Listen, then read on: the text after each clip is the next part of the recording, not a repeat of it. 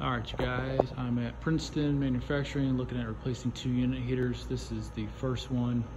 We're gonna put a new strut up there, a new threaded rod, and then modify the gas piping and the electrical, and then put in a new thermostat. And then as far as the vent piping, we're gonna replace the single wall portion. We're gonna get a T in there and a cap. So that's the first one. The second one is this one over here. They call this the polishing room, but we want to replace that one as well.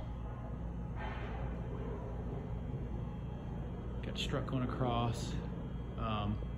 Modify gas again. Flue piping. This one actually does have a T on there, but we want to replace that T for them on that one. And then thermostat on this one looks to be right here. So we'll replace thermostat so we're a little more accurate on that.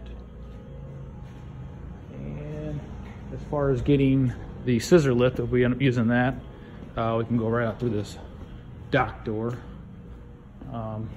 There's a side door we can come and go through. There's a dock door right here. We need to bring that scissor lift into this area and the skid plate.